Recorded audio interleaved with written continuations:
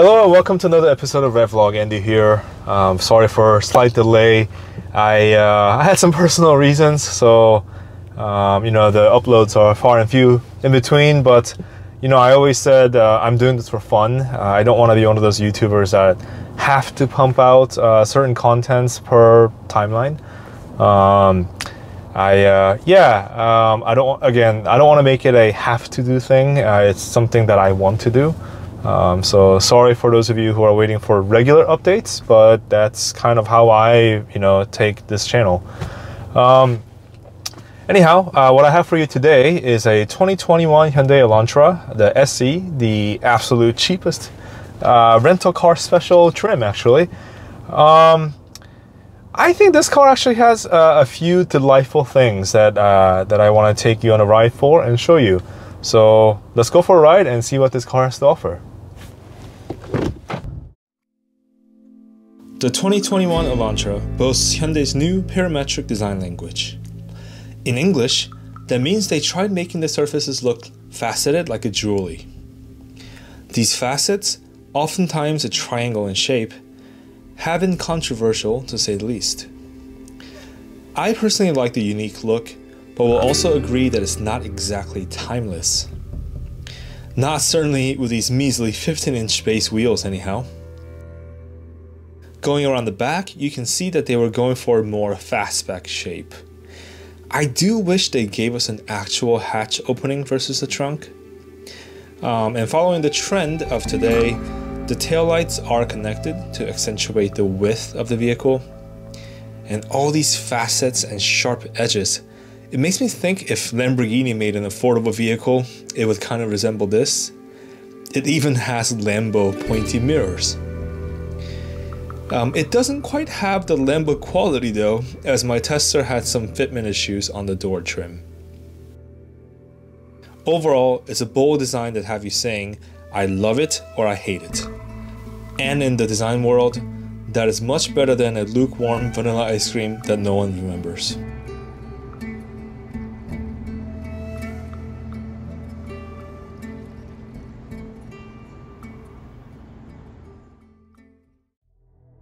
The interior to me is the star of the show. The most notable feature is that this sub $20,000 car comes with wireless Apple CarPlay and Android Auto as standard equipment. The partition that divides the passenger and the driver isn't constricting like the one you find in the Jaguar F-Type, as it's placed much lower in the cabin. There are good considerations for different beverages, but it fails the American Gatorade test. I really dislike the hard touch points where your knees and elbows come in contact with, and this meaningless earpiece that houses the driving mode button on the higher trim. I really don't like it.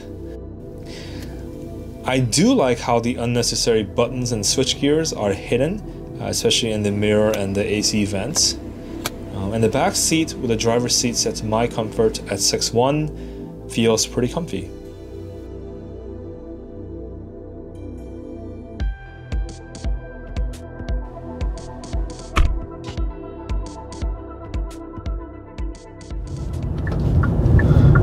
Right off the bat, something really interesting.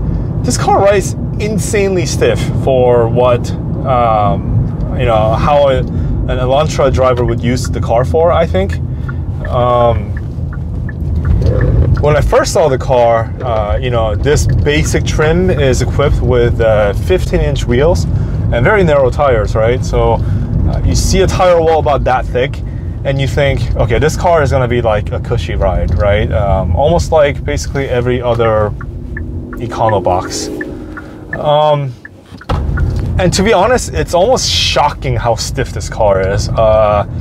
For sure, in comparison to the competition like the Civic and the Corolla, this is the stiffest riding car. And it does, we're coming up to a little gap here. It does ride quite busy, so that's something to take note. Now, having said that, the pros of the compromise of having a slightly stiffer car is that you get actually really good vehicle dynamic feel. This is one of the cars, especially in the econo segment, that offers you plenty of feel actually. Normally I'm not a big fan of stiff cars because I think good suspensions aren't necessarily always stiff. But especially the steering feel, I'm actually quite surprised how good this car is with the econo tires. And yeah, just the general purpose of this car, especially if you're to put it in a sport mode. I mean, this car actually gives you one of the best steering feel of any newer electric rack steering I've driven recently. Oof, man, ride's pretty rough, I gotta say, in some spots. It does better with larger bumps. You know, when a lot of people talk about interior of a car, they always talk about quantifiable things, right? Because it's not, most likely it's not an opinion, it's a measurable thing. So they always talk about, you know, material quality. But to me, what's more important are form factors. And this cocoon wraparound like cockpit is actually very interesting, especially again in this segment. Versus the likes of the Corollas and the Civics. I think the Mazda is actually certainly quite interesting. See what it does in this kind of turn here. Oops, I'll shift it.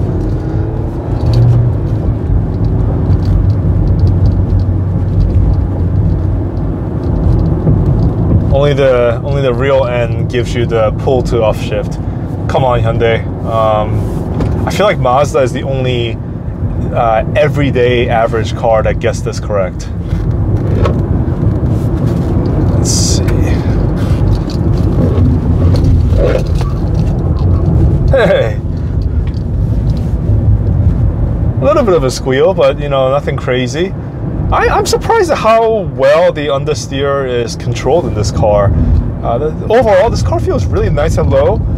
Again, you're probably seeing this, you know, come through the video. It does ride a little bit busier, but the overall vehicle dynamics is actually really fun.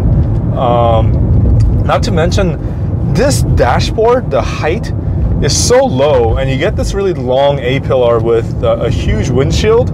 The visibility out forward is excellent. It almost, dare I say, it almost feels like a mid-engine car. Kind of like an NSX in a way, because the dashboard is so low. Yeah, I mean, it's a very pleasurable, you know, interior design. I think the intent is a very sporty vehicle, right? A lot of the Hyundais, especially the center armrest, is so high relative to the shift knob position, but this car, you know, it's almost like a BMW in this regard, how everything is just in line, and it just helps you focus on the overall drive. I really like that. You know, not every econo box has to be super boring. And what I also really like about this car is the lane keep or lane follow assist is defaulted to off, and you actually activate it with the steering. So once it detects, okay, it's blinking, it's looking for it, now it's green. The on center, the way it follows the lanes, I think Hyundai is actually one of the best in terms of active safety. A lot of the cars that are kind of new to this always tends to lean onto the one side. So yeah, I really like that. You can always turn it off. Unlike the BMW, that's defaulted it. You know, they defaulted it to being it on first, and you have to turn it off every single time. And it gets kind of annoying when you just want to drive the car, right? It's and normally cars that have lane keep assist, they have terrible steering feel. Everything just feels kind of like a game. But the electric steering in this Elantra is actually really nice. Again, I'm shocked at how much steering feel you get in this car. Do I wish it rides a little bit softer? Yes. Even for someone like me that goes to the track, I think for a daily grind, this could get a little bit annoying. But again, the trade-off is that it is a more engaging, fun to drive car. And Hyundai has this new IVT, essentially a CVT transmission. On the regular variants, you have to step up to the N line to get a DCT or a manual transmission.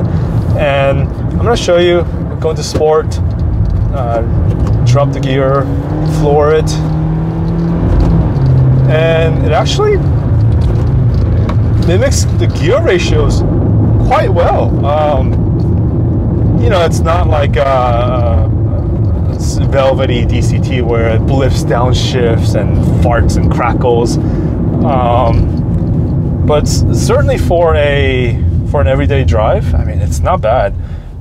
Normally, I hate the CVTs that have that rubber bandy feel. So it's always the takeoffs here. Let's check this out.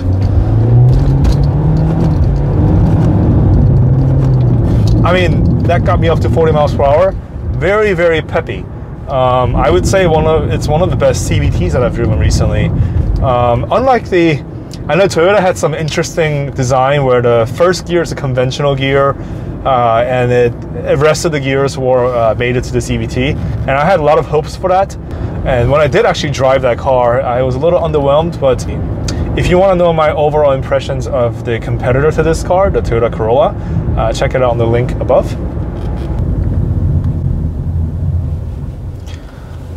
And yeah, when it comes to dead stop, this car is equipped with the auto start and stop. When it turns off, it's very smooth. When it comes back on alive, it is a little rough, but you know, it's a 4-cylinder econo car. So there's that. I think in terms of the balance, the Civic still, to me, is the right balance of comfort and just sporty enough. I think this car is maybe a little bit more harsh. The Corolla is more of a soft, spongy car. So overall dynamics, Civic first, Elantra second, and Corolla for me. Let's gun it again. I mean, okay, that was 40 again. This car I think it has the mid-hundreds horsepower. I mean, it's shockingly pretty fun. It's pretty peppy. And I know Hyundai's had some issues with their GDI engine, and that is why you don't get direct injection anymore. This car is only multi-port injection. But the fact of the matter is, it's actually in the middle of the park in terms of the overall horsepower. Civic being the fastest, and you know, to me, okay, direct injection is great and all, especially for fuel economy and performance. But this thing, my wife's been commuting in this in the LA's stop and go traffic, and she comes back averaging 38 miles to the gallon, regular gas. It doesn't have the tick tick tick of the direct injection, so it drives much quieter. And in terms of the overall performance, the horsepower is actually in the middle of the park. So can't really complain, you know, it doesn't feel like a turd. So yeah, plenty of pep for daily commute. If the base of the base of the base trim is this much fun, I can't wait until I drive the real N variant, even the N line for that fact of the matter. This car is genuinely fun. So it's been a few days since driving the Elantra, and I've had the chance to collect my thoughts. Bottom line, if you come across a fantastic lease deal, it would be a delightful daily. Otherwise, some of the Japanese competitors that keep its value better, most notably the Honda Civic, is a slightly more refined product that balances the sportiness and comfort better, not to mention the practicality of a hatchback platform. I find it more interesting to drive than the base Corolla, but the ride is pretty firm. If you're looking for a frugal, fun vehicle, the Elantra SE is a compelling choice you should consider. Thanks for staying till the end of the video, and I'll see you in the next one.